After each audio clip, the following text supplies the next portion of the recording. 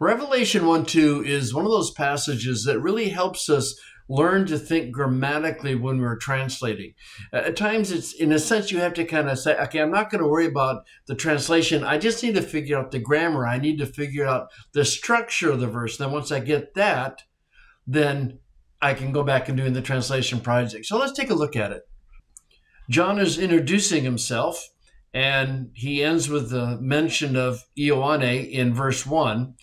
And then he goes, who witnessed or testified concerning or with reference to, an accusative of reference, the word of God and the testimony of Jesus Christ. And that either could be a subjective genitive, the witness that Jesus gave us, or it could be an objective genitive, the witness that's about Jesus Christ. But then you get to this, the correlative, hasa edain.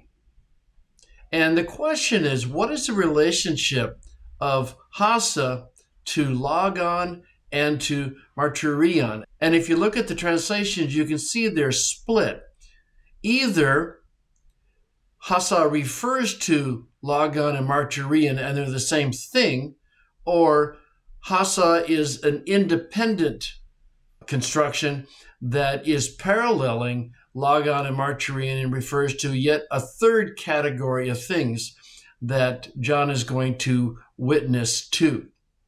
You can see that, for example, in the NRSV, who testified to the word of God and to the testimony of Jesus Christ, even to all that he saw. Well, if you're wondering where the Greek behind the word even is, it's not there.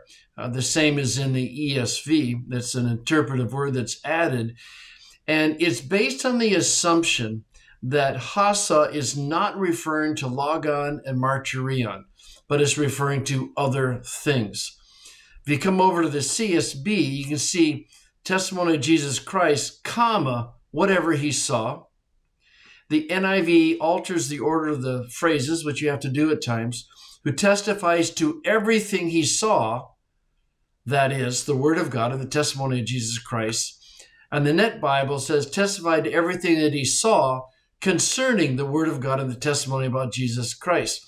So in other words, this is your basic translational question, and that is, does the hasa phrase refer to a third category, or is it connected to the first two statements of the witness and the word?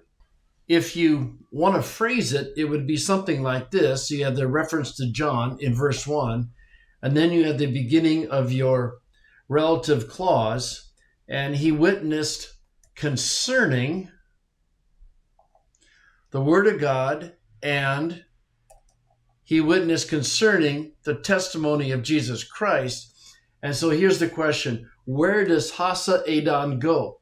Well, if it's a third category, then you would phrase it like this. And in this case, he's witnessing about the word, the testimony, and then whatever, in these senses, whatever else he saw. So that's where the NRSV and the ESV go. If that is not how you think this exegetes, then you would probably want to drop this clause down and to indicate that these two phrases are referencing that phrase.